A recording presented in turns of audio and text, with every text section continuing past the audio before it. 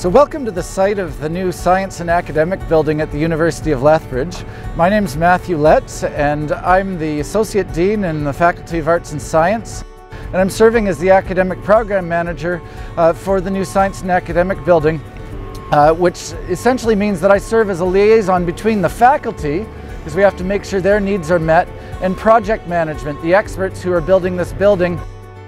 It's a really exciting time to be here at the U of L, as we have established the 50% point in the construction of this new building, and we're marking our 50th anniversary at this point.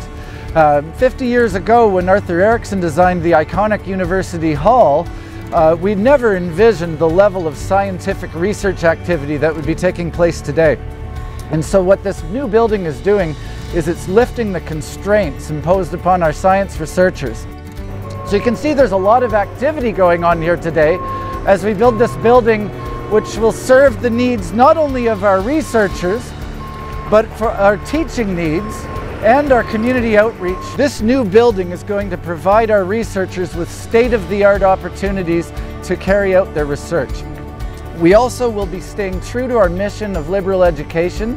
One small element of liberal education is making connections among disciplines, and this facility will promote transdisciplinarity by providing shared research spaces that can be distributed among our 5 departments that are going inside. These would be neuroscience, physics and astronomy, chemistry and biochemistry, biological sciences, and psychology.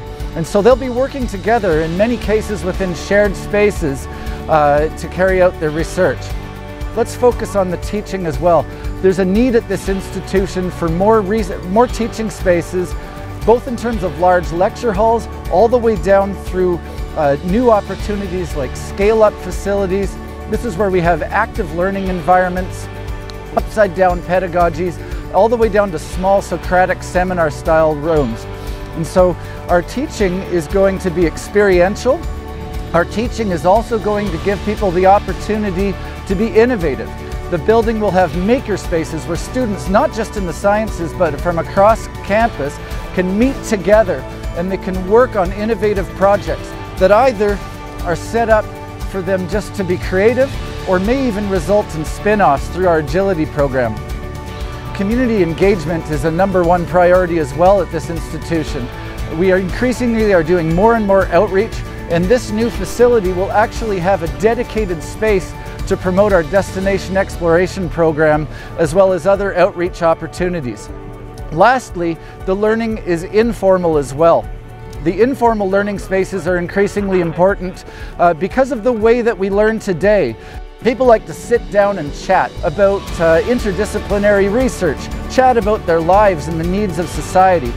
We understand at the University of Lethbridge the importance of the university and society, and these open atrium spaces and other alternative spaces for learning will enhance our ability to serve the needs of society today.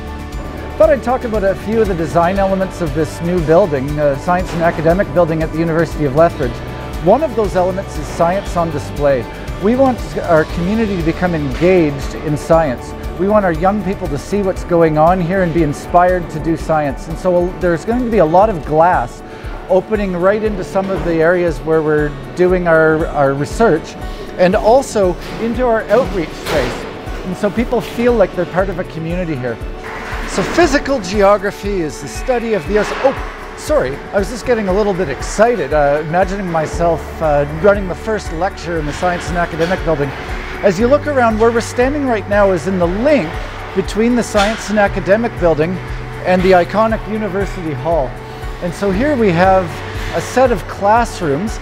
These are 120-seat classrooms that will serve as lecture spaces in the new Science and Academic Building. It's a really special place because it's part of the connection that completes the loop on campus. We're on Blackfoot land here, this beautiful territory overlooking the Old Man River Valley, and it will force everyone to develop an appreciation of this fantastic space as you go to class. And so it's really exciting to actually be able to envision the space where students will be learning on campus for the next 50 years.